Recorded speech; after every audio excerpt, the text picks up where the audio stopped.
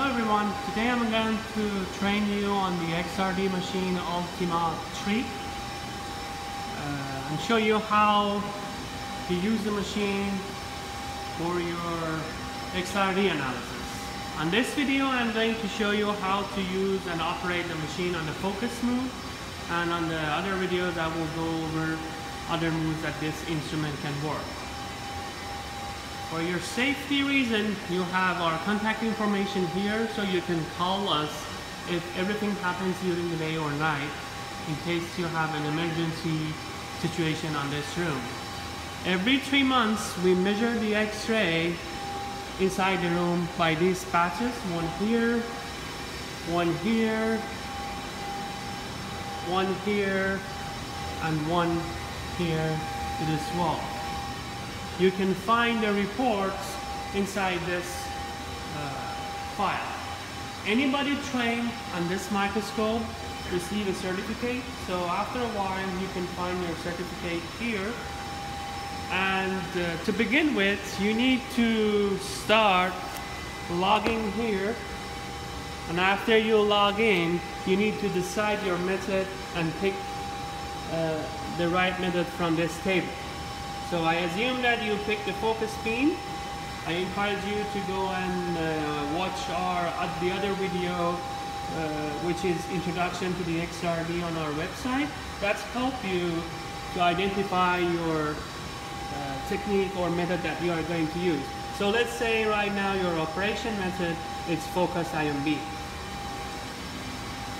You need to know the manuals for their machine are located here, so in case of you have any question or any error happen, you can look into the manuals. There's a chiller here that cools down the X-ray machine. As you can see, it's 58 and sets it's 58 and the temperature is 58, and almost 1.304 is the flow rate of the chiller. Always, if the water flow is fine, all the green lights at the back should be on. So that shows the flow rate of the chiller is good for the microscope. Whenever you get here, you should see that red light from the XRD on the top. It's on. That shows that the machine is on. The X-ray is on. But right now the shutter lights are off because the shutter is closed. This is the emergency shut off the electrical power to the machine. You're never gonna use it, but you need to know it's here.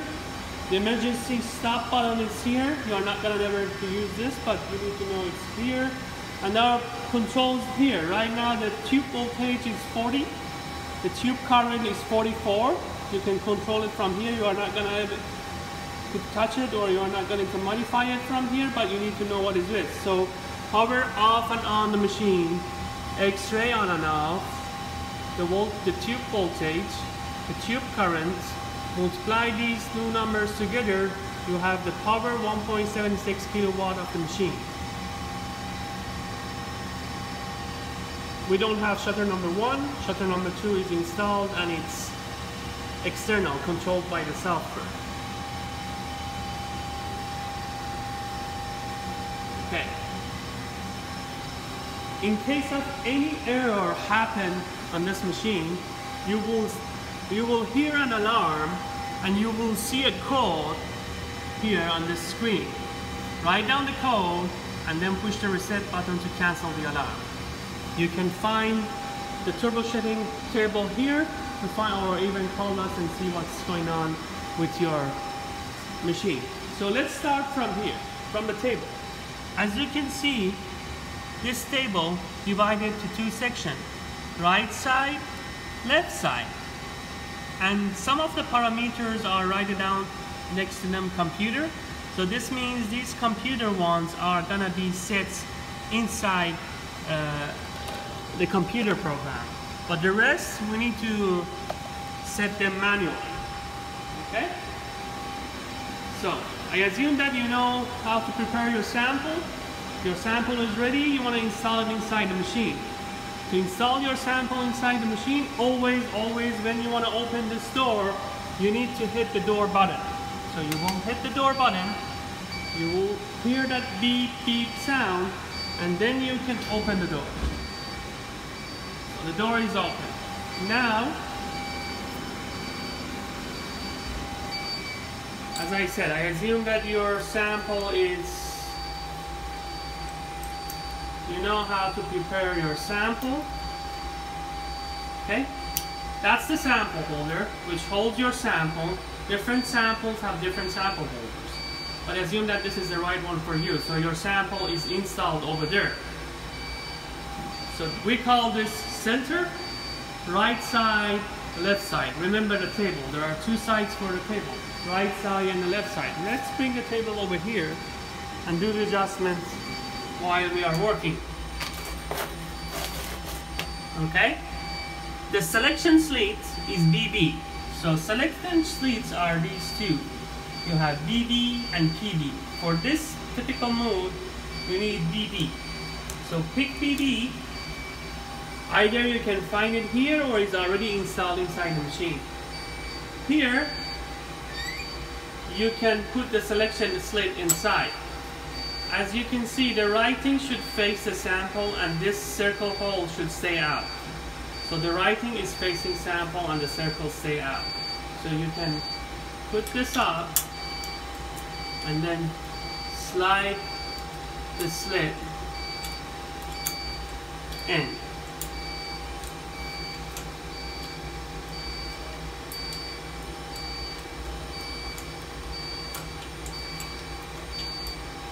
Okay.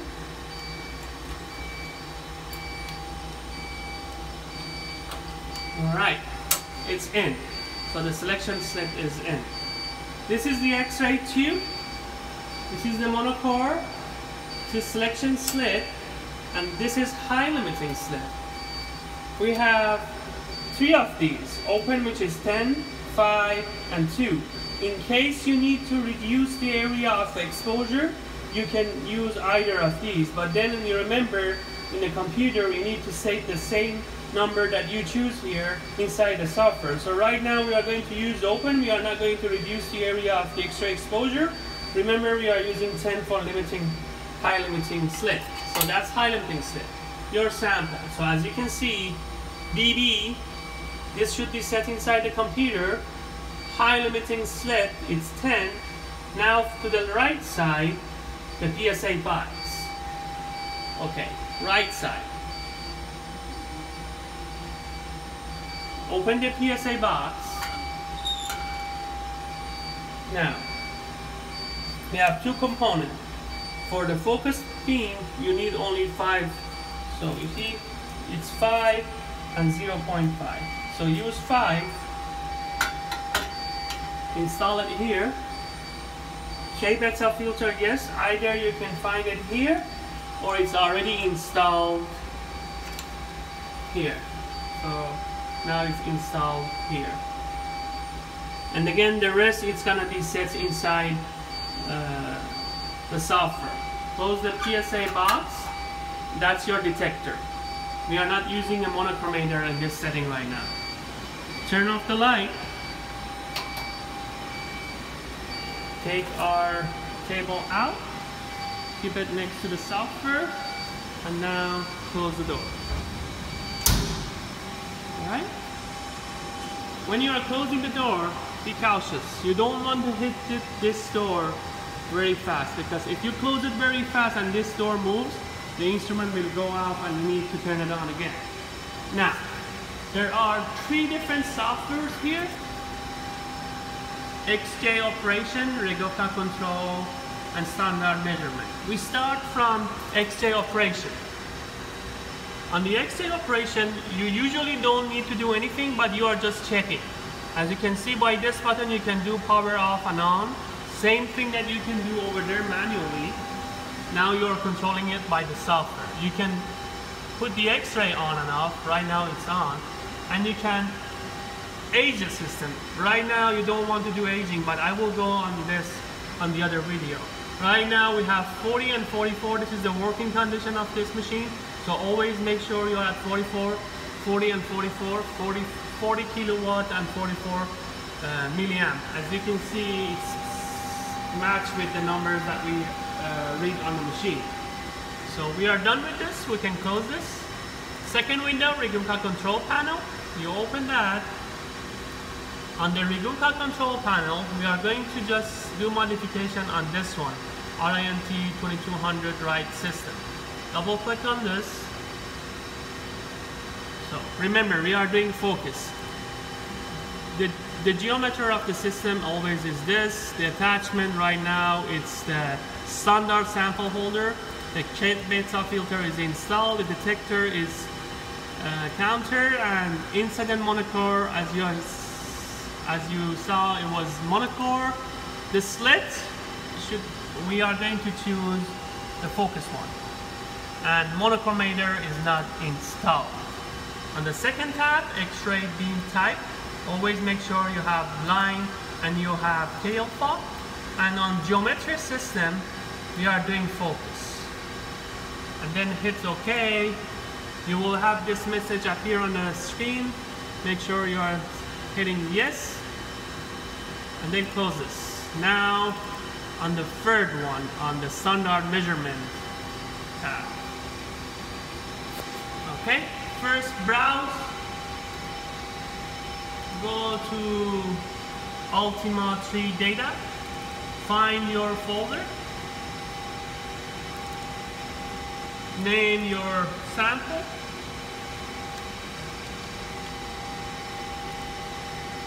So that's for where it's going to be saved. Either double click on condition or click on this condition. This will pop up. When you are doing focus mode, your scan axis is 2 theta over theta. This is very important.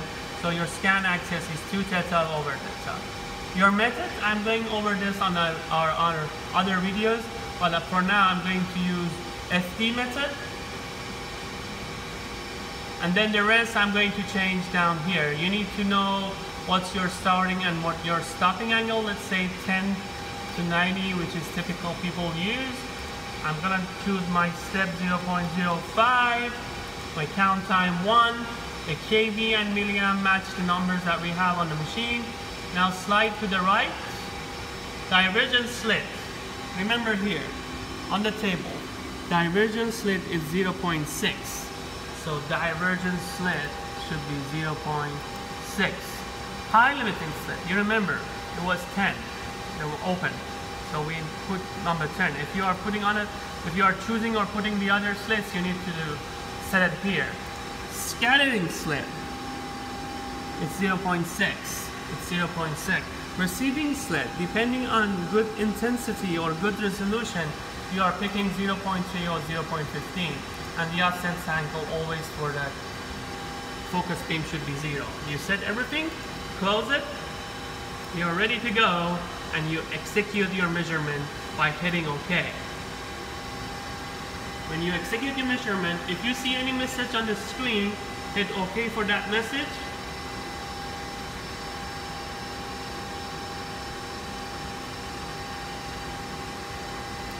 Hit OK. Open the black thing. We should see the shutter light comes up.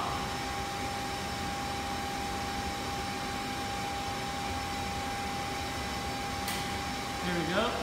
And the measurement started. We should see numbers at the bottom of this page, which we are seeing starting from 10. It's going from 10 to 90.